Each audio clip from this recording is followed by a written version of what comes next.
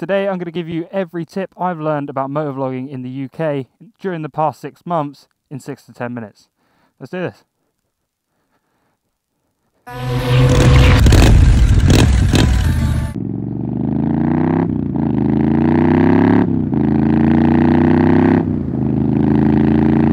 Alright, so as I said in the intro, today I'm going to give you every single motovlogging tip that I've learned in the past 6 months as a motovlogger in the UK.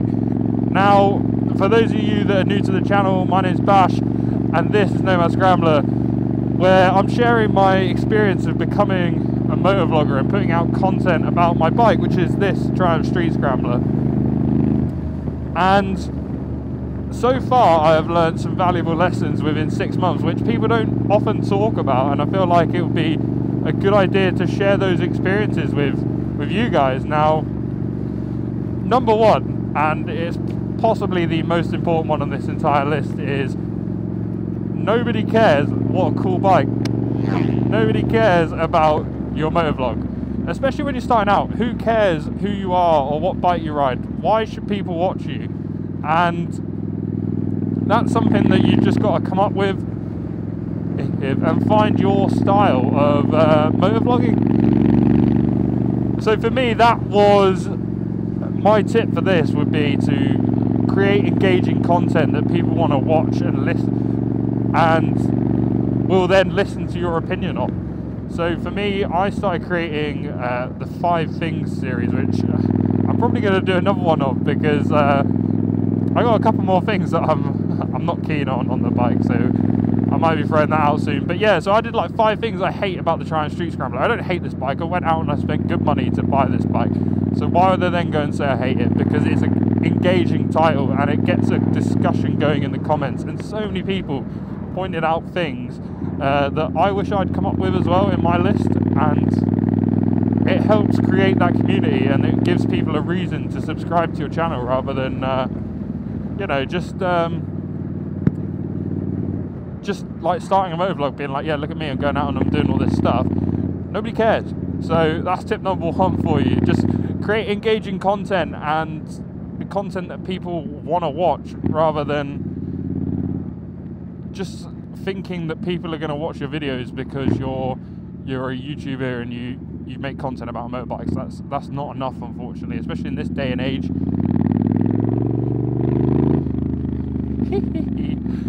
Oh dear. Number two has to be the consistency aspect. If you're not consistent, especially when you're starting out, people will not care about your videos. People won't watch them because they don't know when to come back and find new content. So for me, I said I was going to post 1 video every single week this year. That was my goal, and so far I have failed at my own advice, and I have not stayed consistent. I started off really well, and I put out a fair few videos, and then I ran out of content because it's winter in the UK, and I thought, no, it'll be alright, I'll just put on loads of layers, I'll go out and ride and I'll get content. It doesn't work like that, especially when there's the roads aren't great, when it's wet and cold. No one wants to watch that. They want to watch you going out having fun in the sun with people, and if you can't get out and do that, then people aren't going to keep coming back. So consistency is massive. For me, I like to post every single Sunday at about 6 PM. It gives people a chance to watch it in the evening, and then it gives the week-long pause between videos, which is doable, man. But sometimes you might have to go to every 2 weeks. So maybe for the winter, a good idea would be going over into 2 weeks, 1 video every 2 weeks, and then summer, maybe smashing out maybe 2 videos a week if you can handle it. And then, yeah, consistency will prove results. It's been known. People come back when you're consistent and you're providing engaging content, like I said earlier. Those two are a massive recipe for success. You've only got to look through my channel and you'll see the videos that did really well and the videos that didn't do so well. Number 3 for me has to be the audio. people can forgive the camera quality not being amazing, but if your audio sucks because it's just wind noise after wind noise after wind noise, then why would they come back and watch your videos when they know that they can't hear necessarily what you're saying? So you might notice now I'm rocking the Scorpion Evo HX1, which is like their retro helmet, and it is absolutely sick, but it also provides the best audio quality, especially here in the winter when it is really windy.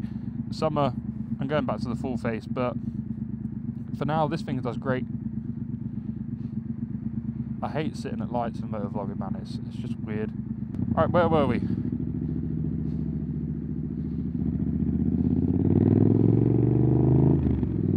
Audio quality, that's where we were.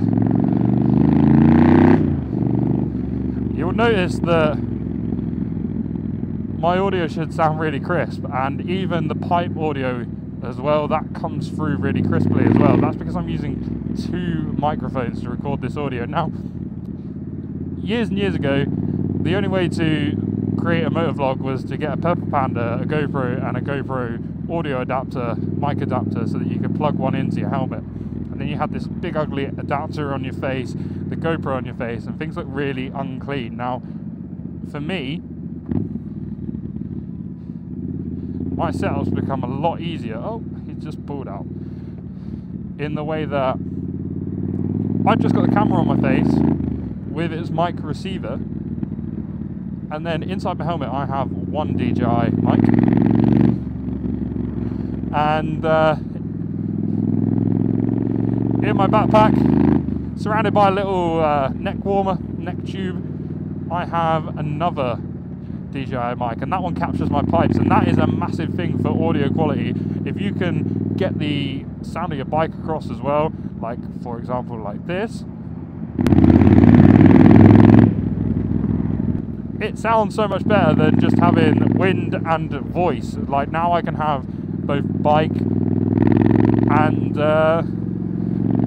voice. So if I'm like stuttering with my words, I can just drop my voice track and I can put in the audio of just the bike, and then you wouldn't know because you can't see my mouth moving inside my helmet. You can only hear me. Oh yeah. This road is probably one of my most favourite roads in the entirety of Norfolk. It is absolutely incredible, especially for bikes in the summer. This thing's packed. In April, I think I'm the only one out that's in a Vespa. It's warm enough to get out on the bike at the moment, which is great. Moving on then. First things first. Let's get around this car because I want to sit behind him.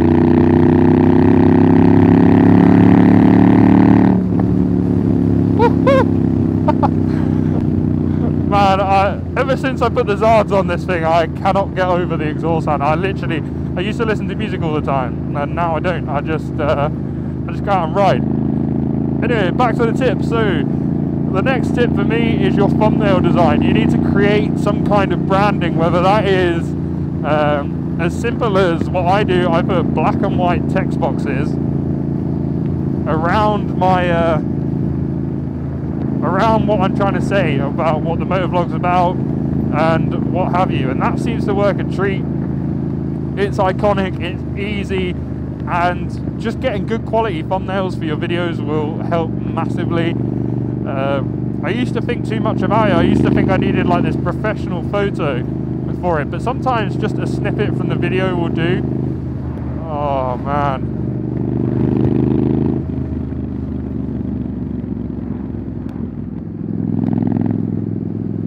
Always stuck behind traffic on this road though. Like when it's clear, this thing is incredible. When it's not, it's a bit boring, but oh well, you win some, you lose some. I'm heading out to the coast today, planning on filming a couple of videos because I want my backlog to be up there, and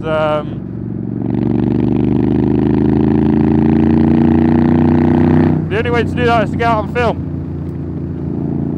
But as I was saying, thumbnail design is absolutely huge, and having good quality thumbnails, oh yeah, easy. My hood's starting to flap around in the wind a bit. Having those good quality thumbnails will massively improve the viewers coming towards your videos.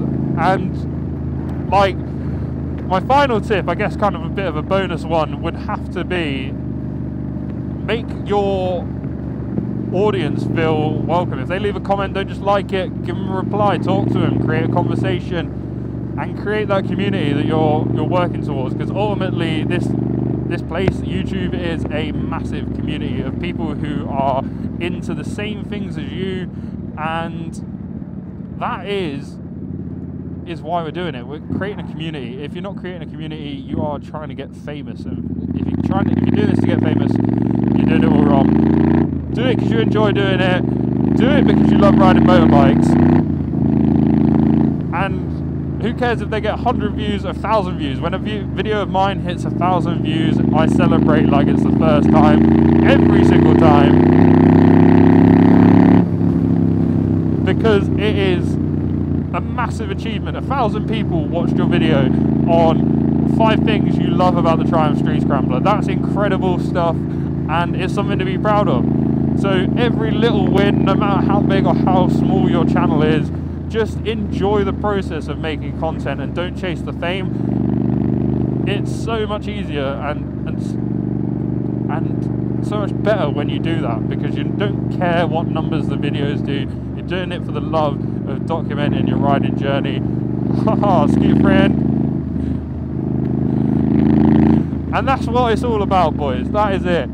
Anyway, hopefully you enjoyed this one. If you do, leave a comment down below about anything that I might have missed, any tips you guys have for me.